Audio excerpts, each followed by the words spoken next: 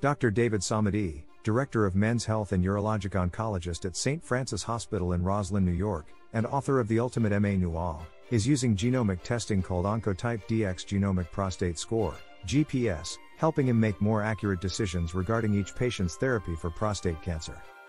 More than half of the men I see for prostate cancer are found to have a low-risk disease based off of their clinical prostate-specific antigen test or PSA, and in addition, their pathological test using the Gleason score grade, stated Dr. Samadi.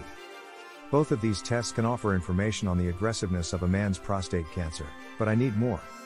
That's where using genomic testing, like the Oncotype DX Genomic Prostate Score, combines measures of the biology with PSA and Gleason score to give my patient and me an accurate assessment of the tumor's aggressiveness. Oncotype DX Genomic Prostate Score makes treatment decisions easier. Every year, more than 225,000 American men are diagnosed with prostate cancer. Each of those men and their physicians will need to make critical decisions on treatments used to fight the disease at the earliest stage of their disease. These decisions may include whether to use surgery, radiation, or active surveillance. But how to determine what is the right and best decision? That's where the Oncotype DX Genomic Prostate Score can make a difference in personalizing prostate cancer treatment. This tool provides additional information that goes beyond a patient's clinical risks to the biological risks of the likelihood of disease progression. When a man is diagnosed with prostate cancer, most of them will undergo immediate treatment such as radical prostatectomy or radiation, even though there's likely a low rate or chance of disease progression. Therefore, many men will face costly medical expenses, and some will suffer avoidable, life-altering side effects.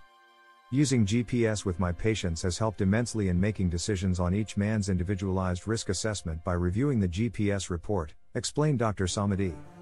We review the report together to learn about that man's risk of adverse pathology, their risk of the disease metastasizing, their risk of dying from prostate cancer, explained Dr. Samadi. If the GPS assessment shows a low risk for any spread or of dying from the disease, I'll recommend active surveillance, which means monitoring cancer closely with frequent follow-up visits. If a man's prostate cancer changes, we can make other treatment plans accordingly.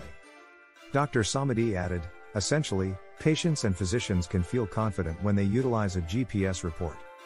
Knowing the test provides accurate information, I, as a urologist, can make good quality treatment decisions based on that report. But, most of all, I want my patient and his family to feel the same way too.